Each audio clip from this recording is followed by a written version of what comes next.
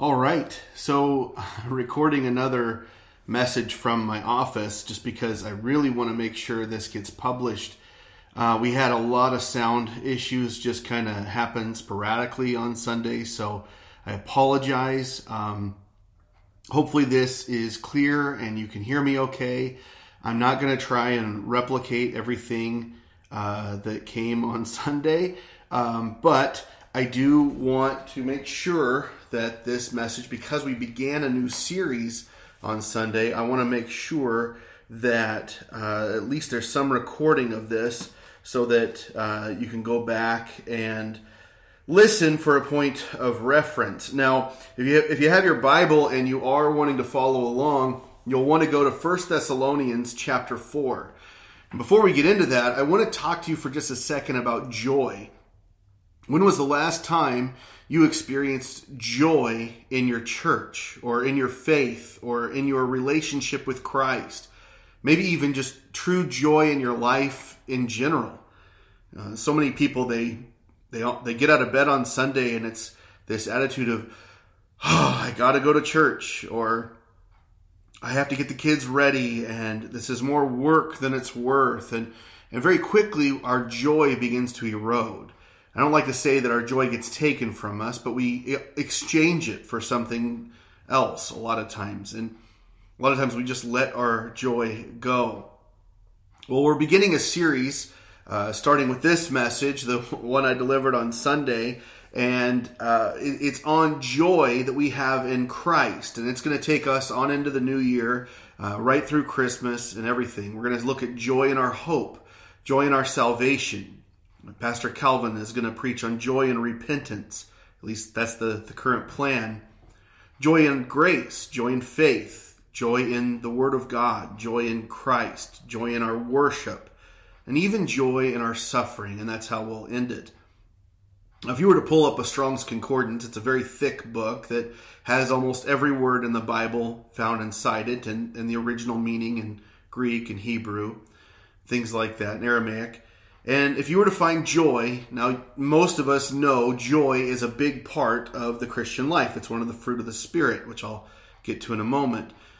But if you were to pull up a Strong's Concordance and try to find joy, you'd find it only takes up about a third of one page. Even if you were to take all the various meanings of joy and tenses of the word joy, even the word rejoice, it might equal a page and a half, maybe. So the Bible doesn't use a lot of words for joy, and it doesn't use the word joy very often, but what it does say is powerful and very important. In the Hebrew, we first really see the word joy appear in 1 Samuel 18 verse 6, when the women come out singing in front of Saul.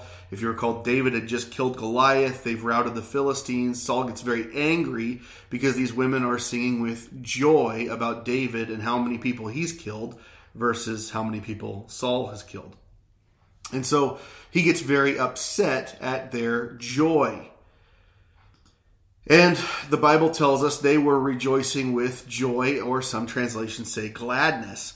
We see this later, another Hebrew word gets used later in Ezra chapter 6, when they rededicate or dedicate the new rebuilt temple with joy, Ezra 6:16. Now, throughout the Old Testament, for the most part, we see the same two Hebrew words used. Simha, which means jubilation or merriment, which is what those young ladies were dancing and singing in. And then we see another word, hedva, which means a great happiness and pleasure. Then we come to the New Testament in the Greek in which it was written, and predominantly we only see one word throughout most of the New Testament. Different tenses, but the same word is chaira, and it's very similar to hedva, and it means to be filled with a great happiness and pleasure. But then we get all the way to the book of Jude, the second to last book of your Bible. And at the very end of his little letter, 25 verses in the whole thing, verse 24, he uses the word agaliesis, which is joy as exaltation. We may even say that it is joy as worship. He writes, "Now to him who is able to keep you from stumbling and to make you stand in the presence of his glory blameless, with great joy. To the only God, our Savior, through Jesus Christ our Lord, be glory, majesty, might, and authority before all time, and now and forever. Amen. Joy is such a big part of the Christian life. And so today we're going to begin to count our joys when we read in 1 Thessalonians 4, beginning in verse 13. But we do not want you to be uninformed, brothers, about those who are asleep, so that you will not grieve as do the rest who have no hope. For if we believe that Jesus died and rose again, even so God will bring with him those who have fallen asleep in Jesus. For this we say to you by the word of the Lord, that we who are alive and remain until the coming of the Lord will not precede those who have fallen asleep. For the Lord himself will descend from heaven with a shout, with the voice of the archangel, and with the trumpet of God, and the dead in Christ will rise first. Then we who are alive and remain will be caught up together with them in the clouds to meet the Lord in the air, and so we shall always be with the Lord. Therefore comfort one another with these words. Now the sermon title for today, or this past Sunday, was Joy in Our Hope. Joy in our hope. The joy of the Christian, and if you're taking notes, if you like to do that sort of thing, the joy of the Christian rests in the hope we have in Christ and in his return. That's what I would challenge you to write down today. The joy we have as Christians rests in the hope we have in Christ and in his return. George Herbert, the Welsh poet of the 16th and 17th centuries, he once wrote, "He that lives in hope danceth without music." That's one of the most beautiful phrases I could ever think of to describe the life of a Christian in hope. Many times we read this text in one of two contexts, this passage in 1 Thessalonians. Either we're studying biblical prophecy or we're at a funeral. But Paul is sending a message of joy to the Thessalonian church, a joy that cannot be taken from them because it is based in their hope in Christ.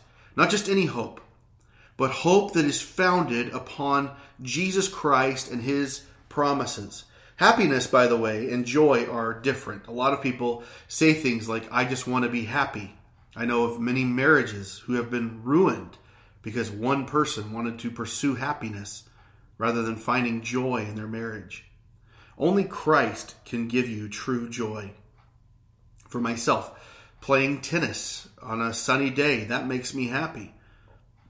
But then we have days where you have 10 inches of snow and I'm no longer in the tennis shape I once was, nor am I the tennis player I once was, and my happiness soon begins to fade. But my joy cannot be taken away from me. My joy is something that cannot be removed because it's based on something that does not change, like the weather. It doesn't change like my health or energy levels or my worn out old tennis racket. Joy is evidence of the Holy Spirit's work within me. It is the fruit of the Spirit's presence within me. The fruit of the Spirit is love, joy, peace, patience, kindness, goodness, faithfulness, gentleness, self-control. The Christian has joy in their hope, and our hope is unwavering because it rests upon Jesus Christ and his return. What we call the blessed hope. The joy of the Christian rests in the hope we have in Christ and in his return. But we read back in 1 Thessalonians 4:13, "But we do not want you to be uninformed, brothers, about those who are asleep, so that you will not grieve as do the rest who have no hope." Okay, so we're kind of diving into a text here in the middle of everything, so we need to understand the context. It opens with two words, actually, that are meant to force us to look back and understand what's going on before we proceed. I say this often, context is key. We won't just take a verse or a passage and make it mean what we want it to mean. We must seek to understand what the passage is saying all by itself. So, in its context. So Paul uses this word "but," and that tells us he's shifting gears. Whatever he said prior to this, there's going to be a slight contrast of sorts, and he's now going in a different direction as to what has been said. Now, Paul had, in fact, been telling the Thessalonians to love one another, but said they didn't really need to be reminded of that because they do a good job of it already. He told them to make it their ambition to lead a quiet life and to attend to their own business. So they behaved properly with outsiders or unbelievers. And they likely were doing that well too. But like one commentator said, Paul had told them to walk in holiness, harmony, and honesty. But the church at Thessalonica had some concerns. They were worried, and Paul is going to speak to them lovingly, kindly, and he's going to encourage them to relax because it appears they were afraid that they had somehow missed the coming of Christ. In fact, even in his second letter to the Thessalonians, Paul will talk more about the things to come. We call this eschatology, or the study of things that will take place. Eschatology holds a wide range of things to discuss, more than we can cover in just one Sunday morning sermon. And even though it can apply to what takes place after our deaths and anything that's coming up, it often is used to refer to biblical prophecy. It seems, as we read the letter, the Thessalonians were worried they'd somehow misunderstood the eschatology of the church and had missed the coming of Jesus. That's what they were worried about. So Paul says, we don't want you to be uninformed. Well, who's we? Paul answers this in the first verse of the very first chapter of this letter. Paul himself, Silvanus, who often transcribed letters for Paul, and Peter, and Timothy. It's in the greeting. Those three were, in a lot of ways, a powerhouse in the early church. Paul, his disciple Timothy, one of the most brilliant scribes the church would use. I mean, that they're writing to this church, likely because they all have a connection to the church. They know who they are. And their passion is that they are not uninformed. The Greek word is agnoein, and it means ignorant.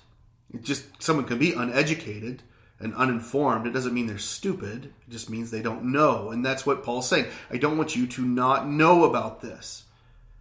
So here's where we can miss something, though. If we're not careful in our own selves, we can be ignorant of this. We have to understand who the letter is to. To the church, of course, but to Gentile Christians and Jewish Christians alike. Paul begins by saying grace to you and peace. Grace was the Greek greeting. Peace was to the Jewish audience. And this tells us that this church was diverse. And because they were diverse, there was possibility for division. We've seen that take place as well in recent messages. But we see Paul doing this thing to unite the church, even though they are diverse. He calls them something in our passage today. He calls them brothers. Now, many times we read Scripture and we say, well, yeah, we're all brothers in Christ, but we don't think about what that really, truly means.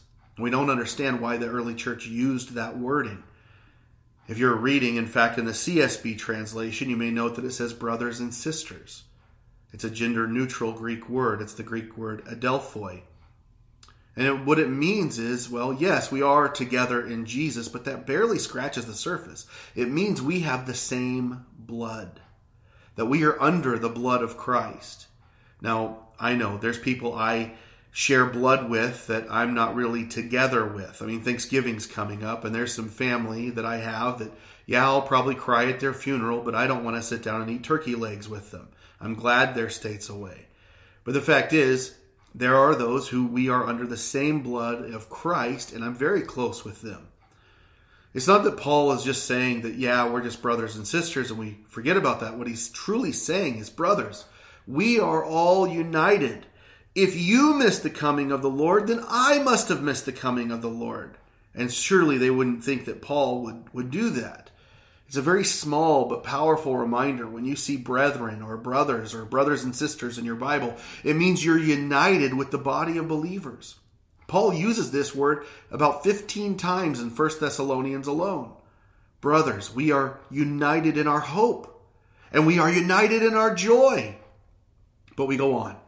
Paul doesn't want them to be uninformed about those who are asleep, so that they will not grieve as do the rest who have no hope. Now, this word sleep is basically, it's a euphemism for death, at least for as far as Christianity was concerned. And it really begins with Jesus in John chapter 11. Jesus tells the disciples, our friend Lazarus has fallen asleep, but I go so that I may awaken him. Now the disciples hear this, and they're probably thinking somebody else can wake him up, surely. You know, it's not that big a deal. So they say, Lord, if he's fallen asleep, he will recover. So Jesus clarifies in one of the most blunt verses in Scripture. He says, Lazarus is dead. And from that point on, the puzzle pieces begin to fit together for the disciples. Jesus is saying that death is temporary for us. If we follow Jesus, he has the power to raise the dead. Paul brings this up often in his writings. 1 Corinthians 15, 20 and 21. But now Christ has been raised from the dead, the first fruits. In other words, there's going to be second, third, fourth fruits of those who've fallen asleep. For since by a man came death, by a man also came the resurrection of the dead. Later in Philippians 3, he speaks of the resurrection. He says, our citizenship is in heaven, from which we also eagerly wait for a Savior, the Lord Jesus Christ, who will transform the body of our humble state into conformity with the body of his glory, by the exertion and of the power that he has, even to subject all things to himself. In other words, we do not grieve, and we do not mope. We do not feel ashamed in our death because we have joy in our hope. We follow a teacher who has the power to raise the dead, and that is what Paul reminds the Thessalonians and us about in this text. We may grieve the loss of a friend, yes, or a family member, but death is not goodbye for the follower of Christ. It is always, I will see you later, brother. Hope, if you remember, is the Greek word elpis. It is an expected, anticipated arrival of something whose timing we just don't know. It's not waiting for something we don't know will ever happen or if it'll happen. It's anticipating something we expect to happen. We do not mourn like those who have no expectation. The atheist who says, this life is all I've got, so that's what I want to live for. The Christian says, I live for this life because I'm living for the next. We walk forward in a faith set on Christ, who rose from his grave and who will one day raise us from ours. Hope is the enemy of grief. Grief, by the way, the word Paul uses is lipiste. And as he uses it here, it's meant to be distress or to feel sorrow. It's not to say that you cannot feel pain or longing for your friend or family member who passed away. But the Christian does not feel defeated. The Christian is not overcome by this. In fact, the Christian is a conqueror, an overcomer. In fact, that's what Paul says in Romans 8:37. In all these things, we overwhelmingly conquer through him who loved us. We do not suffer in our loss. We hope in it. We rejoice in it because we know it's not really loss. In 2 Corinthians 5, Paul says we're of good courage and prefer rather to be absent from the body and to be at home with the Lord. Whatever happens, the Christian can rejoice because our hope, our death cannot faze us. It's merely a time of sleep.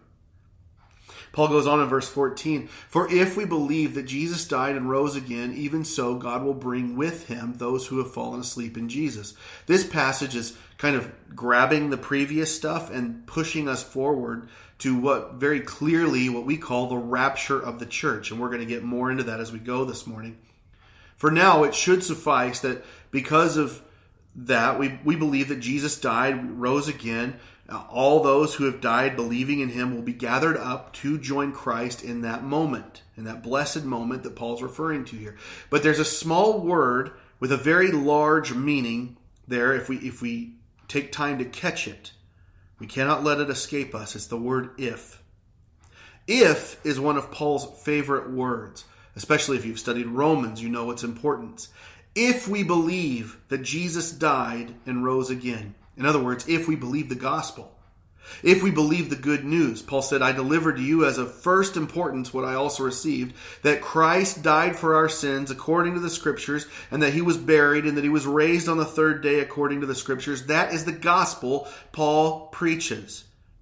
If you believe that, if you confess with your mouth, Jesus as Lord and believe in your heart God raised him from the dead, you will be saved. For with the heart a person believes, leading to righteousness, and with the mouth he confesses, leading to salvation. If you believe that, you have hope. Then you have hope. And because of that hope, you can have joy. If you believe that, the Holy Spirit has begun to dwell inside you and your life has begun to change. Paul says this. But if Christ is in you, though the body is dead because of sin, yet the Spirit is alive because of righteousness. But if the Spirit of him who raised Jesus from the dead dwells in you, he who raised Christ Jesus from the dead will also give life to your mortal bodies through his Spirit who dwells in you. If if we believe Jesus died and rose again, and that he is Lord, and that he is worth living our lives for. God will bring with him those who've fallen asleep in Jesus. Jesus himself told his disciples, "Do not let your heart be troubled. Believe in God. Believe also in me. In my Father's house are many dwelling places. If it were not so, I would have told you, for I go to prepare a place for you. And if I go and prepare a place for you, I will come again and receive you to myself, that where I am, there you may be also." That's John 14. Don't let your heart be troubled. Believe. And from that belief, hope. And from that hope, you'll have joy. The joy of the Christian rests in the hope we have in Christ and in his return. We read in verse 15, "For this we say to you by the word of the Lord, that we who are alive and remain until the coming of the Lord will not precede those who have fallen asleep." You see what Paul just said here? We say this by the word of the Lord. In other words, this is true. This is something you can take to the bank. God said it. Now we know all scripture is God-breathed and profitable for teaching, reproof, correction, training in righteousness, and so on. But this is how we know Paul knows he is writing scripture. He is writing the very word of the Lord, and it's something we know is true. That we who are still living, and those of us who remain until this coming of the Lord event, won't taste death. We will not go before those who have died, because we will not have died ourselves. This is why the Christian does not need to fear their death. Jesus, the apostles, they don't make a big deal about physical death. In fact, we already saw they call it sleep. For the Christian, death is simply a long nap. And some days a long nap doesn't sound so bad to me.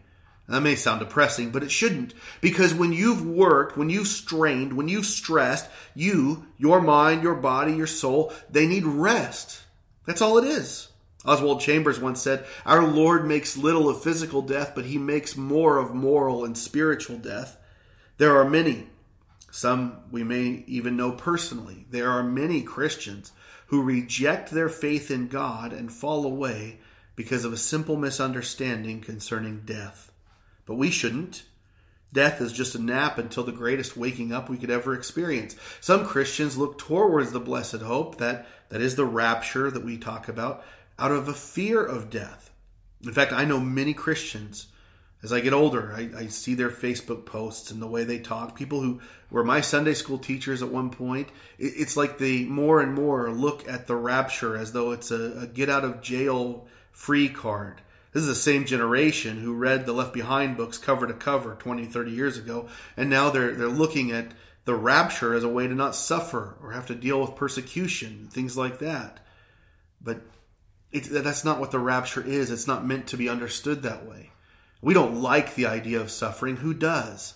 Especially in Western culture. But for most of the planet, to be a Christian means to suffer. In a Muslim country, to accept Christ means death. In China, to be a Christian means you worship underground in house churches. Even in Canada, in the past couple of years, to worship, you have to follow strict government guidelines, or the government will apparently fly helicopters over your property and arrest you in front of your children. We saw this happen. But not me, says the American Christian. I'm going to be raptured. Really? Did Jesus promise that? No, he promised, "These things I've spoken to you, that in me you may have peace. In the world you will have tribulation, but take courage, I've overcome the world." Paul says to Timothy, "Indeed, all who desire to live godly in Christ Jesus will be persecuted." Peter says, "Beloved, do not be surprised at the fiery trial among you, which comes upon you for your testing, as though some strange thing were happening to you." It's not a surprise for the Christian to suffer. The rapture is not an excuse to get away from suffering. In fact, suffering, and I don't want to tread too much because there's another sermon coming in this series, but there's joy to be had in suffering. James tells us, "Consider it all joy, my brothers, when you encounter various trials, knowing that the testing of your faith brings about perseverance." The return of Christ is our hope. It's not a, well, now I don't have to pay back my credit card debt sort of thing. It's a hope we look forward to that removes the sting of death. You see, too many Christians let death defeat them. What Paul does not say is that we should fear something, that we should fear anything. He doesn't make light of death either. He doesn't say that we can't feel loss, but that we as Christians do not mourn because death is not the same thing for us. Sometimes you'll be at a funeral or someone will use this text, the pastor or the priest, whatever. They'll say something like, "Old Henry, he was a good Christian, and because of this text in 1 Thessalonians, we know he's up there with the angels worshiping." Well, it's not necessarily wrong. That's great for Henry. But really, if you think about it, what encouragement is that for those of us who loved him? There's not the joy of our hope. We're left behind. We're left to still be here. Early Christians found their hope in the day of the Messiah, and we should too. Whether we die or whether we live, our hope rests in Christ's return. Paul says to the Philippians, "And this I pray, that your love may abound still more and more in real knowledge and all discernment, that you may approve the things that are excellent, in order to be sincere and blameless until the day of Christ." That's what he's referring to. But each in his own order, Paul writes to the Corinthians in 1 Corinthians 15. Christ the first fruits, after that those who are Christ's at his coming, and so on. Paul does not say here that the Christians who died are at peace and in heaven. Because they're dead, they're not reading this. It's irrelevant. It's not to say it's not true, but they're not reading this letter. They're not the ones who believe they've been left behind somehow. This is for us. This is for the readers. And for us, it is more important to understand what lies ahead and live and hope towards that. In other words, if death gets you, okay, you're absent from the body, you're present with Christ. If death does not get you and you're one of those family members left standing at the funeral, well, let your joy continue in the hope that you may not experience death too. And then we go to verse 16. For the Lord himself will descend from heaven with a shout, with the voice of the archangel, and with the trumpet of God, and the dead in Christ will rise first. Jesus will come down with this shout, the shout being the very voice of the archangel, and the trumpet of God, and those who've fallen asleep, the dead in Christ, they will rise first. Now, until this happens, we know that Jesus is seated at the right hand of God. He doesn't go anywhere else, it seems. Hebrews 1:1-3 makes this very clear. Having accomplished cleansing for sins, he sat down at the right hand of the Majesty on high.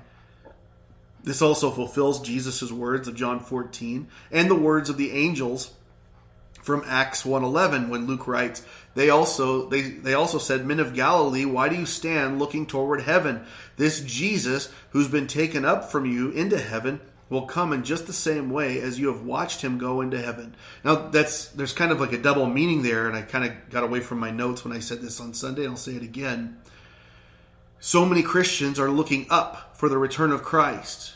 When's he coming back? When's he coming back? But we're not doing the work Christ has given us to do, to go and prepare the world for his return, to go out and share the gospel, to share Jesus, so that others are looking for his return.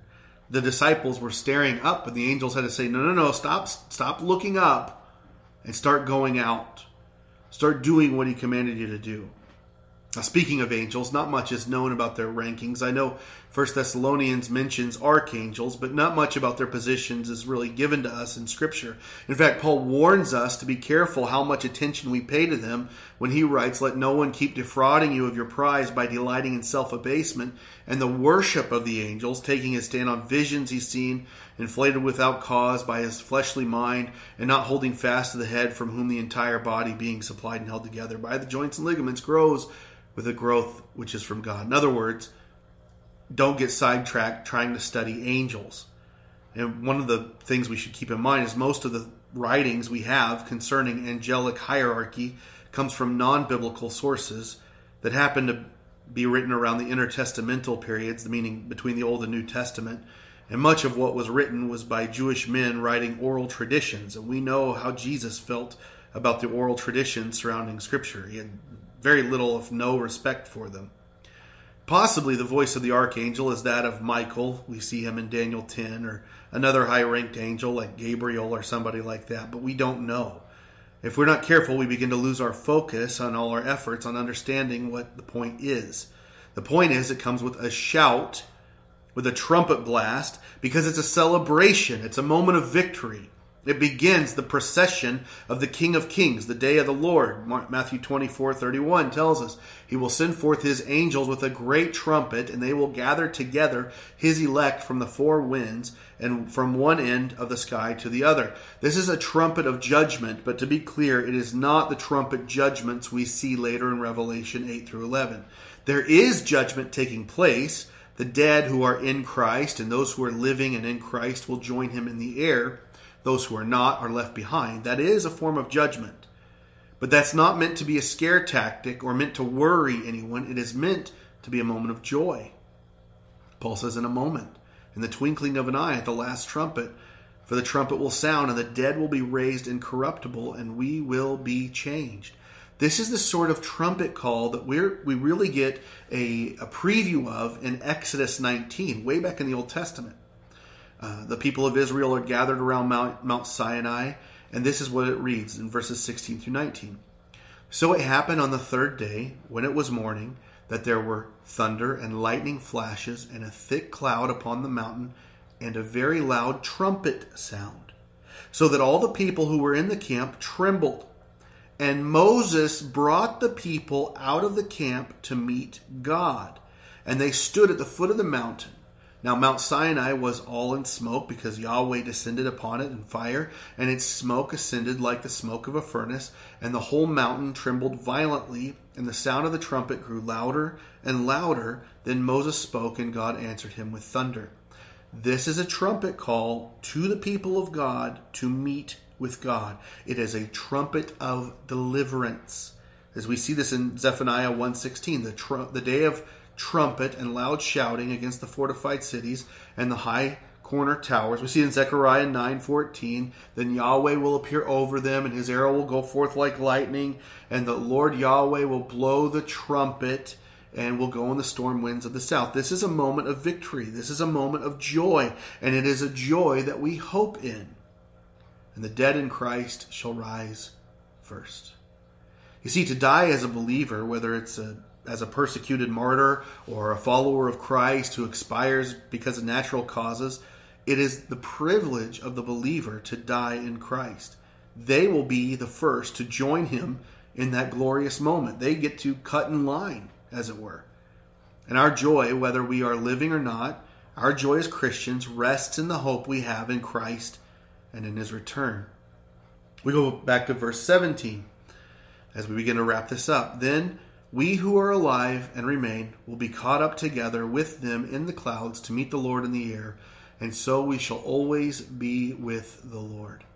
You may be sitting here and saying, well, we're talking about the rapture an awful lot. I don't really see that word in my Bible, and you would be absolutely right.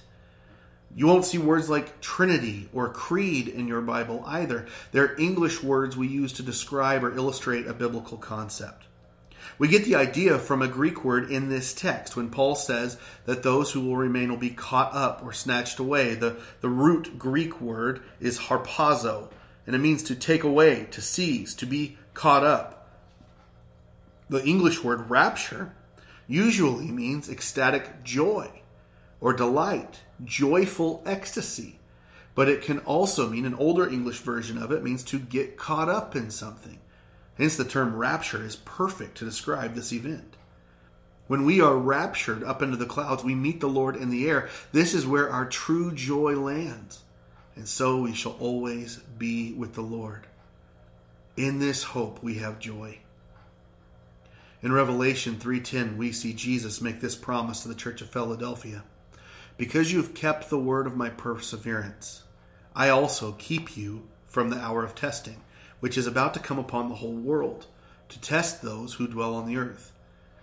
It's interesting, people who study Greek and Hebrew and things like that often miss this, but that word keep, in fact the whole phrase, I will keep you, it literally means to take someone into custody, to take them from where they are and put them somewhere else, as in the Lord taking us and placing us with Himself.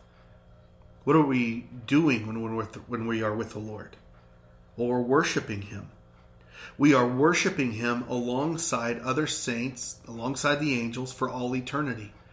And Revelation paints this picture for us, and it's so beautiful. In Revelation 4, we see 4 creatures surrounding the throne of heaven, and the 4 living creatures, each one of them having 6 wings, are full of eyes around and within, and the day and night they do not cease to say, Holy, holy, holy is the Lord God, the Almighty, who was and who is to come. And then later there's more worship as the 24 elders fall down before him who sits on the throne, and they worship him who lives forever and ever, and they'll cast their crowns before his throne, saying, Worthy are you, our Lord and our God, to receive glory and honor and power, for you created all things, and because of your will they existed and were created. And still later in Revelation 5, I looked and I heard the voice of many angels around the throne, and the living creatures and the elders, and the number of them were myriads and myriads and thousands of thousands, saying with a loud voice, Worthy is the Lamb that was slain to receive power and riches and wisdom and strength and honor and glory and blessing. And then, in Revelation 5, every created thing which is in heaven and on earth and under the earth and in the sea and all things in them, I heard saying to him who sits on the throne and to the Lamb be the blessing and the honor and the glory and the might forever and ever. And the 4 living creatures kept saying, Amen. And the elders fell down and worshiped. But catch this, Revelation 7, 9 through 12.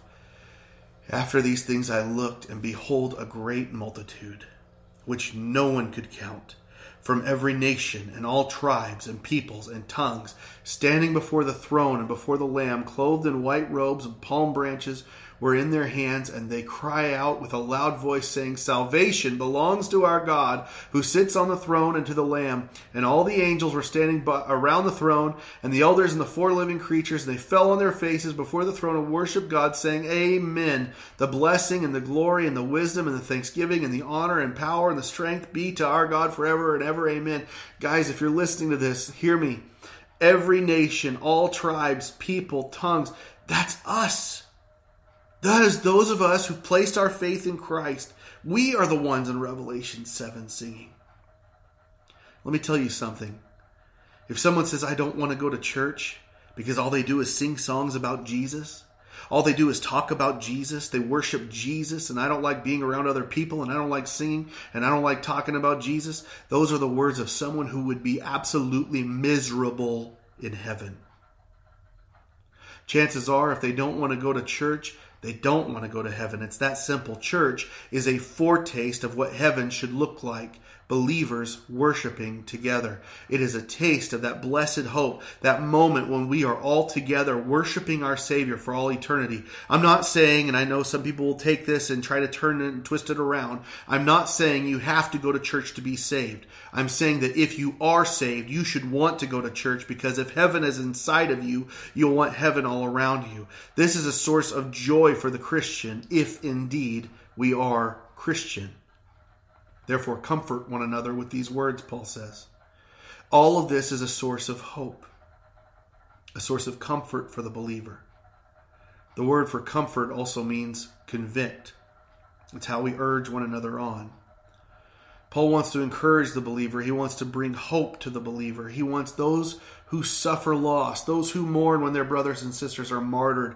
He wants them to stay focused on the prize. He wants you and me to stay focused on what lies ahead, not what lies behind us. He wants us to keep our focus on Jesus, our Savior, who will return for us one day. And even if he does not, like Shadrach, Meshach, and Abednego said to King Nebuchadnezzar, our God is able to save us, but if not, let it be known, we are not going to serve the gods of this world.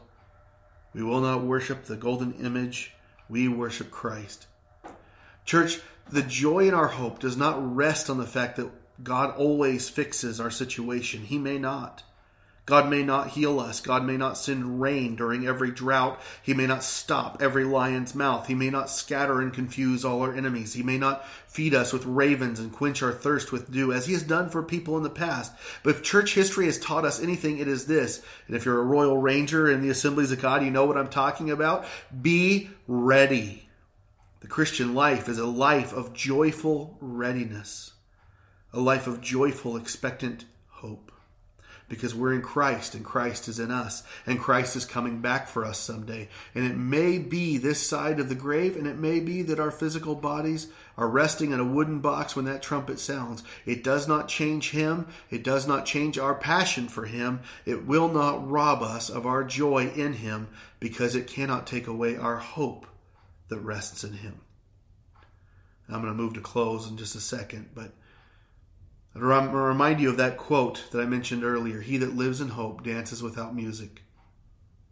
I would ask you, where is your hope? I imagine if you know where you have placed your hope, there you will find your joy. For the Christian, our joy can be found in our hope in Christ's return. Not a hope that it someday might happen, but the confident expectation that it will. Today, if you're here and you're listening to this, there's no shame in admitting your joy is gone, that it has been wore thin, or maybe you've let it go in exchange for anger, bitterness, shame. That list goes on and on. But if you're listening and you're saying, I want my joy back, then I would challenge you to begin by looking to hope that we have in Christ and in his return. That we do not mourn when we experience loss as our brothers and sisters sleep in Christ. We do not fear the future. We look towards that day when there will be a great shout of victory and the dead in Christ arise, and we all join together to meet him in the air and always be with the Lord in his presence. If you're here or listening to this and your joy has been eroded, if you can't remember the last time you felt excited to pray or read your Bible or excited to attend church, then I would ask you to take some time today, find a place to pray. We'll be praying for you. Pray that you experience joy once again. Maybe grab someone, grab your wife, your husband, if you're listening to this, and ask them to pray with you, that God return your joy and the hope you have in his return. I'm going to close in a word of prayer. Father God, I pray right now, whoever's listening to this, whoever's possibly watching the video on YouTube or whatever, Father, I pray you speak to their heart and bring the joy that they desperately need in their hope in you. Lord, we know you're returning someday, and I pray we look forward to it in joy. Father, when the world beats us down, makes us bitter, makes us angry, I pray you remind us through the power of your Holy Spirit of your joy that you give us.